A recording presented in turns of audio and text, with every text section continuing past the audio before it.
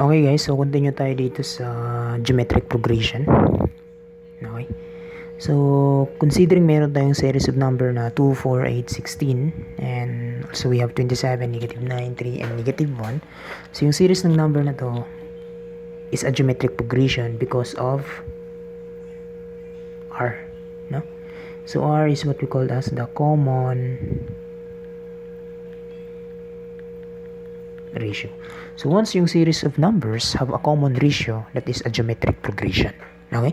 So yung formula in solving the common ratio is ito yan. Ito yan.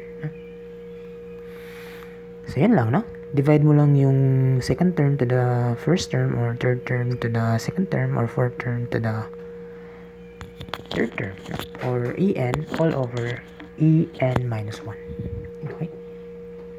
So, bali dito, meron tayong R na 4, na? 4 divided by 2, or 8 divided by 2, or 16 divided by 2, kaya, hindi, mali. 4 divided by 2, 8 divided by 4, and then 16 divided by 8, so they are all 2. So, ganun din dito. Negative 9 divided by 27, negative 1/3 yan, ha? 3 over negative 9, no? That is also a negative 1/3. So, ganun pag mag-solve tayo ng common ratio. So, pag yung series of number is meron siyang common ratio, so, under yan ng geometric progression. So, for example, yung mga formulas pala na gagamitin. So, for the last term, in solving for the last term,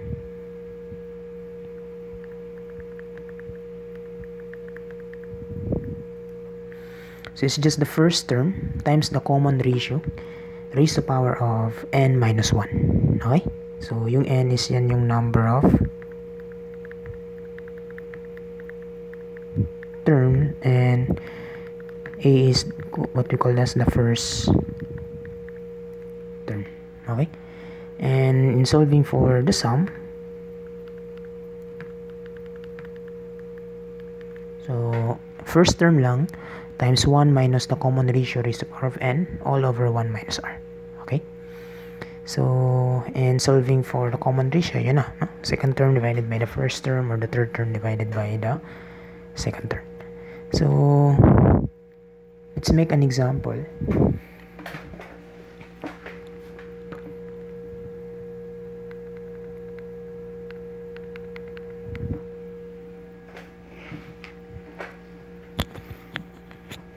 Okay.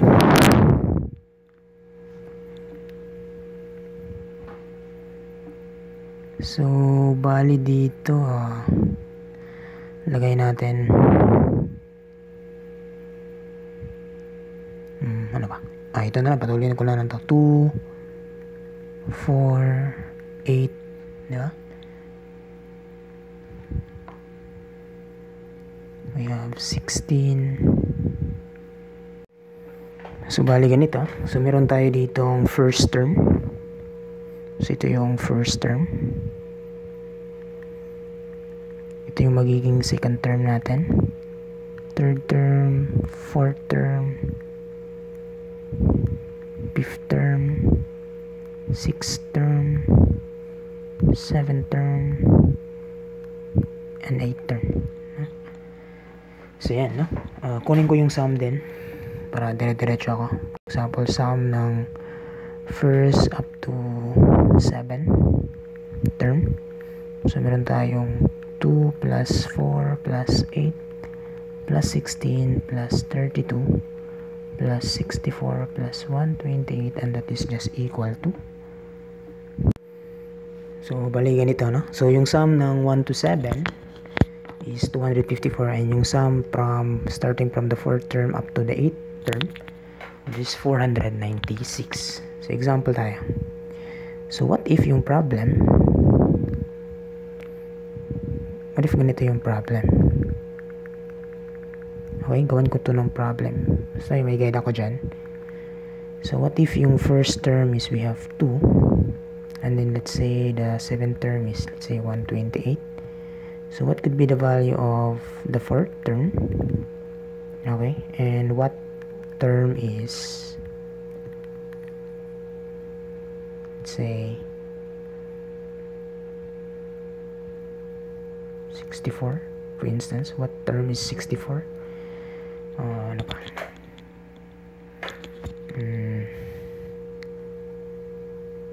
What is the sum from first term up to the seventh term? And what is the sum from fourth term up to the eighth term? So bali ganyan, no? So given we have the first term, that is 2, and the seventh term we have 128. So what would be the fourth term? What term is 64? And what is the sum from the first term up to the seventh term? And what is the sum from the fourth term up to the eighth term? Okay. So first nating kukumputin is yung check ko din to, no? What is the common difference, common ratio rather, common ratio. Yung ganyan, no? So solve natin yung problem na to. Solution.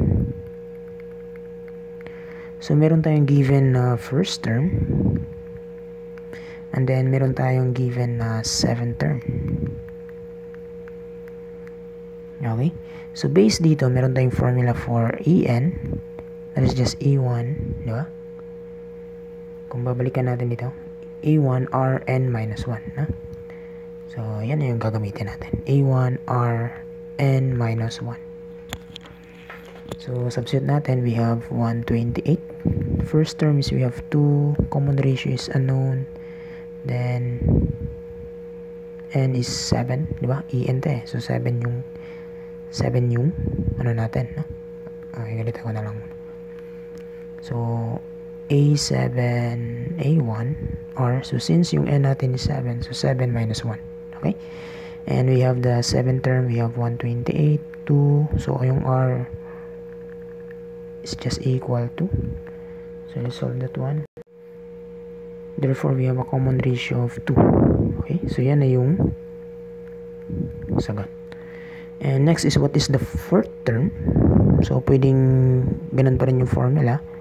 En A1 Rn minus 1. So, yung tinatanong niya, what is the fourth term? First term R. Yung N natin is 4. So, 4 yun na yung gagamitin ko dito. Okay? So, therefore, we will have the fourth term, that is, yan yung pala yung tinatanong. So, fourth term, unknown. Then, we have the first term 2. We have 2, 4 minus 1. So, therefore, this is just equal to 2 times 2 raised to the power 4 minus 1, and that is just equal to 16. So, 16 na yung sagot. So, makikita natin na yung common ratio nito, alam natin 2. Then, sa fourth term, alam natin that is 16. So, tama yung sagot. What if hindi ganito yung hindi ito yung ginamit mo, no? So, pwede pa rin. What if 7 yung ginamit ko? Pwede rin ba? Huh? So, pwede natin gamitin yung formula. Mas general to. Em Rn minus M. No? Provided na hindi first term yung dito. So, let's say A7. Let's say A4. Pwede rin ba to? No? So, R. Then, we have 7 minus 4. 7 minus 4. Try lang natin. Yung 7th term, we have 128. Fourth term is we have 16. Common, hindi. Yung tinatanong bali is yung fourth term. So, yung R is, alam natin 2. 7 minus 4. And let's say if this is just equal to 16. So, 128 of the alpha x to raised to power of 7 minus 4. Therefore, this is just equal to 16. Ayan, na. So, pwede mong gamitin to, okay, as alternative. Okay, so, yan, no? Next. What term is 64?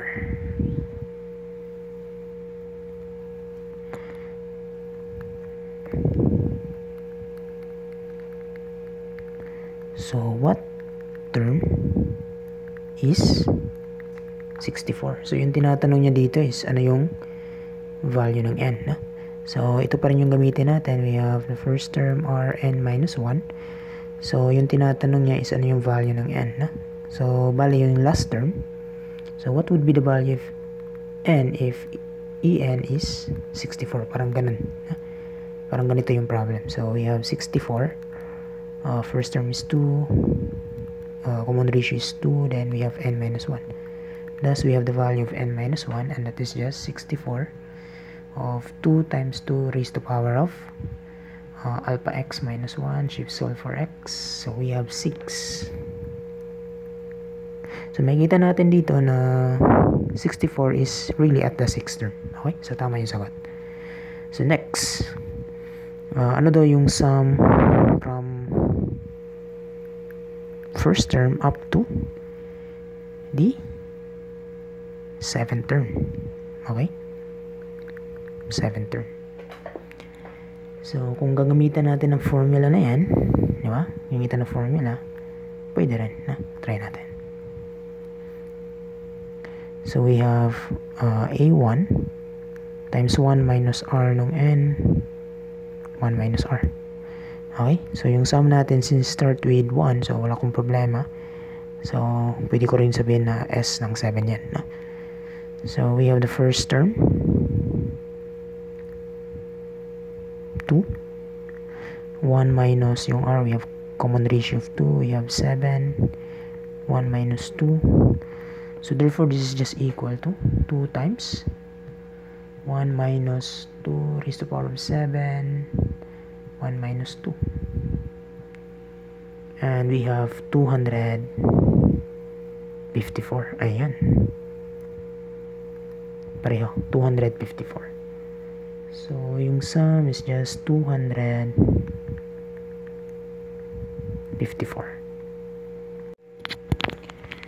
So next problem is ano daw yung sum from the 4th term up to the 8th term. Okay. So sum from the 4th term up to the 8th term. Okay. So alam natin yung formula for sum is just a1, di ba? 1 minus r and 1 minus r. Take note, okay to na formula pag nag-start siya ng 1, no? From 1, parang ganun, from 1 to n, no? Pero pag nag-start siya ng 4, which is hindi 1, so medyo may i-modify ka pa, no? So this needs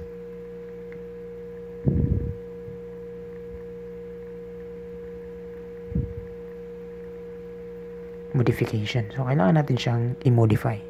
So, yung gagawin natin, so since 4 siya nag-start, di ba? Kung ito 1 siya nag-start, so A1 dito. So, kung 4 siya nag-start, bali 4th term, no? 4th term, dito first term siya nag-start sa first term. First term up to 7th term, no? Kaya 7th term. Okay? So, first term. Pero dito, since 4th term to nag-start, so dapat ito din must be 4th term. Okay? So, take note with that. Yung n, kung dito is 1 to 7, di ba? Kung bibilangin natin yan, first term, second term, third term, fourth term, fifth term. Gusto ko maintindihan nyo talaga yung formula, no? Para,